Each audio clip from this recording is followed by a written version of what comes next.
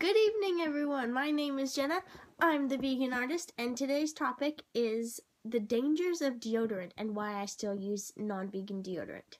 So, this is an example of the deodorant that I use. It is clinical strength, and it is not vegan. It is tested on animals, and there contains some ingredients in here that are pretty shady, and that's what we're going to be talking about today. So, clinical strength deodorant. The name of the main ingredient in this deodorant / antiperspirant is called aluminum zirconium trichlorohydrex, 20%, and it is used as an antiperspirant. So basically what this antiperspirant does is the aluminum in it blocks the pores in your armpits so the sweat cannot get out at all, and that's why it's called an antiperspirant, so you don't sweat at all or not as much. So it uses the salts to prevent the release of sweat. So what a deodorant does, so that's what an antiperspirant does. What a deodorant does is it neutralizes the smell by killing bacteria that metabolize proteins and fatty acids that occur in sweat. So aluminum is linked to Alzheimer's. So post-mortem analysis of Alzheimer's infected brains has shown increased levels of aluminum compared to people that didn't die from Alzheimer's. So short-term symptoms of aluminum toxicity include memory loss, learning difficulty, loss of coordination, disorientation, mental confusion, heartburn, flatulence, and headaches. Alzheimer's was one of the possible long-term effects of chronic aluminum exposure. One study asserted that the use of aluminum-based antiperspirant increases the risk of Alzheimer's disease by 60%. Dietary components that may increase the risk of cognitive dysfunction include pork consumption, hormones, and steroids, and glycotoxins found in chicken, and VMA found in fish and cheese, and iron supplements. So if you're eating animal products, chances are that you have a way higher chance of getting Alzheimer's than I do by using this deodorant. Underarm shaving and antiperspirant / deodorant use may play a role in developing breast cancer at an earlier age. So basically, when you're putting all this crap on your armpits right by your boobs, it increases your risk of getting breast cancer. Young girls that used antiperspirant / deodorant are more likely to develop breast cancer later in life. So basically what aluminum can do is it can bind to the DNA and change it, change your DNA, resulting in damaged breast cells, which can lead to cancer. So if you're using this and you're doing something like drinking milk, which contains IGF-1 growth hormone, you're going to have those damaged breast cells, and then they're going to keep reproducing because of the IGF-1 growth hormone. So another thing is that aluminum is more, potent when you put it on the skin versus taking it orally, so it's easier to be absorbed through your skin than through your mouth. So now that we have the basics down and all the risks and the horrible things that this can do to you, I'm going to explain why I still use it. Now, I am a vegan.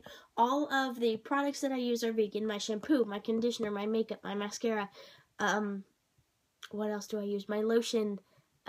Basically anything that you can think of that I use, it's vegan. All my clothes, all of my cosmetics, and all of my hygienic products, except for my deodorant, are vegan. So the reason that I use a non-vegan deodorant is because I am a very sweaty person. I'm a very nervous person, which leads to sweating a lot. A lot of times. I also live in Southern California, so it's hot all the time. It almost never gets cold here, and I sweat all the time. I'm nervous in class. I sit in class like this because I'm so nervous, and I'm just so ready to get out of there that I just can't handle it, and I'm sweating, and I'm so nervous, and I'm tense. So yeah, I sweat a lot. Now, there are all natural alternatives, but they don't work for me. They've never worked. They work for some people if you're not as sweaty as a person as I am. You can even make your own deodorant. And Ella Gale, I think is her name, has a tutorial on how to make your own deodorant, and I'll link that below. But yeah, I'm just super sweaty, and nothing else works for me except for this clinical strength. And it has this aluminum zirconium trichlorohydrex has a percentage of 20. I need anything between 17 and 20% of this stuff in a deodorant for it to work. Any of the other stuff with 15 or less, it doesn't work. And this is the only thing that I have found to been able to work for me. And basically, I just want to remind everyone that being a vegan means doing the most good and the least harm for the animals and for the planet. So I am doing the absolute most that I can. I'm eating vegan, I'm wearing vegan, I'm doing my makeup vegan. Everything in my life is centered around vegan.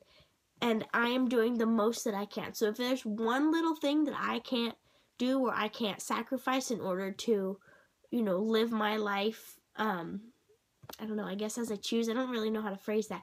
But the one thing that I can't sacrifice is this deodorant, because my life would be a living hell without it.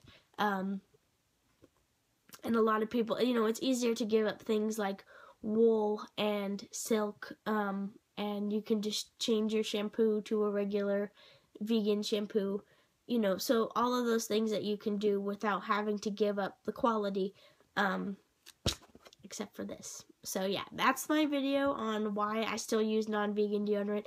I know that there's going to be a lot of vegans out there who don't understand, or who, might say that I'm a bad vegan, but I'm definitely not. I'm a good vegan. All vegans are good vegans, I would say. I'm still in it for the animals no matter what, 100%. So yeah, hopefully everyone will be able to understand why I use this kind of deodorant. And if you have any questions, leave them in the comments below, or you can ask me on Tumblr. And yeah, I'll see you in the next video. Bye!